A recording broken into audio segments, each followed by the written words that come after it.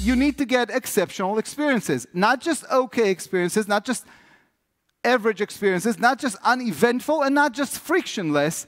It's the best experience, bar none.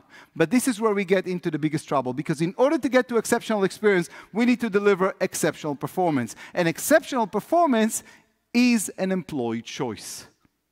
Let me explain to you that in a simple way. When you board a plane, try to remember your last flight. When did you see the flight attendant more sincerely and authentically smiling at you? When you boarded or when you left? When? When you left, right? When you boarded, it looked like one of those fake smiles, right? I have to do it. But when you left, oh, she was very sincere about your departure. Yeah, get out of here. I really don't want to see you. Because you see, you can't pay someone to smile sincerely. You can't pay someone to care. You can't pay someone to demonstrate a connection and engagement. That is a personal choice. If that flight attendant feels good and she's proud of what she does, she'll smile sincerely and you'll feel amazing.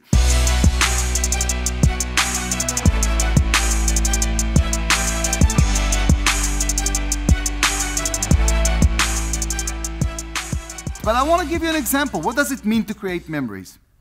This is a real story that took place at a flower shop in Long Island, New York.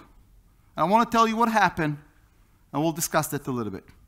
Call comes in at 8 o'clock in the morning, and this is how the call comes in. Ma'am, I need you to ship 12 roses right now to this address. Here's the address. Here's my credit card. Here's the expiration date. Please ship them immediately. From a technical standpoint, we got the full spec. What kind of flowers? Roses. How many? 12. I have address, I have credit card, I have expiration. What should the employee do?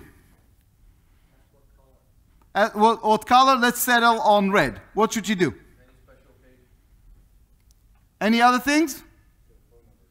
Get the phone numbers to phone back. But technically, she has all the information that she needs, and the customer is in a rush. Most people will say, just ship it.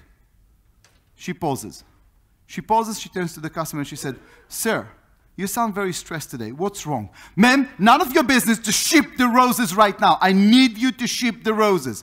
Sir, I promised to do that right away. Can you please tell me why you're so upset? Ma'am, I'm telling you, please just ship the roses. Sir, I promised to do that right away. Can you please tell me what's wrong? Well, you want to know what's wrong? I'll tell you what's wrong. I'm a very busy executive. I worked late last night, came home only to find out that I forgot my anniversary. My wife was upset. I slept on the couch. My back is hurting me, and my wife is screening my calls. Are you happy now?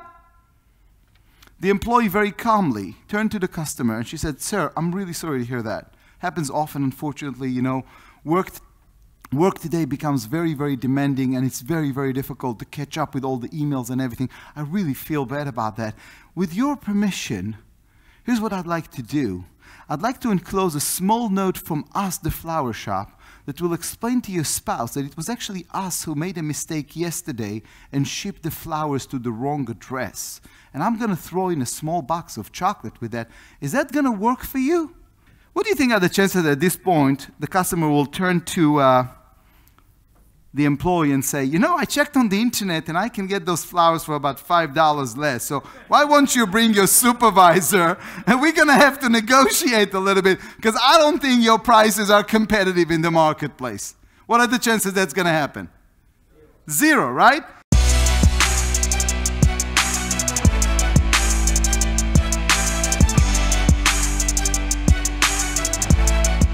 You see, the guys on the left-hand side have a fixed mindset. They believe they already discovered the formula for success. And their operating question every day is, how do I repeat it? They are the repeaters. The guys on the other side have what we call flexible mindset. Their operating question in the morning is, how do I reinvent it? What's next versus what's past?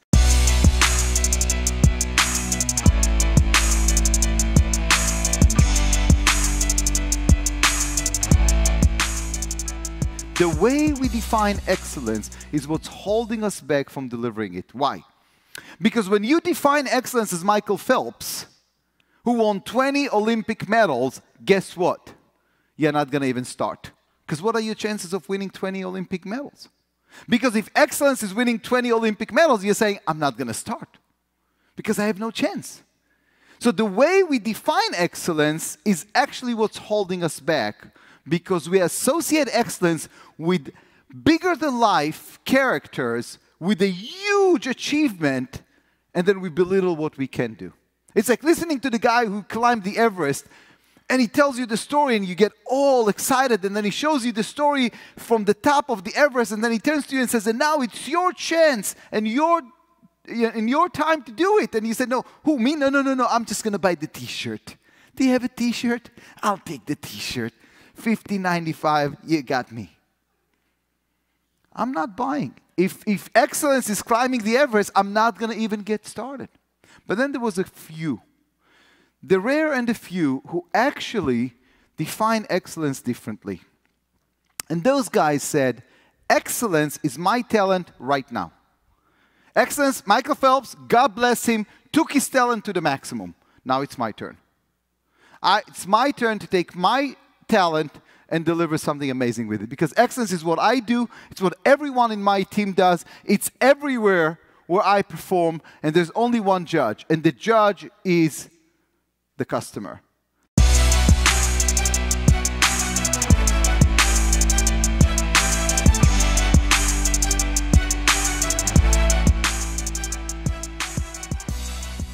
This question will not be answered today, it will be answered tomorrow, and the following day, and then the following week, and then the following month. We live in a new world. The benchmark have risen. And the challenge that customers give us is quite simple. Exceptional is not optional. In the context of exceptional, it takes one to inspire one. The only question left, the question we are going to start answering tomorrow morning, is quite simple. When it comes to exceptional,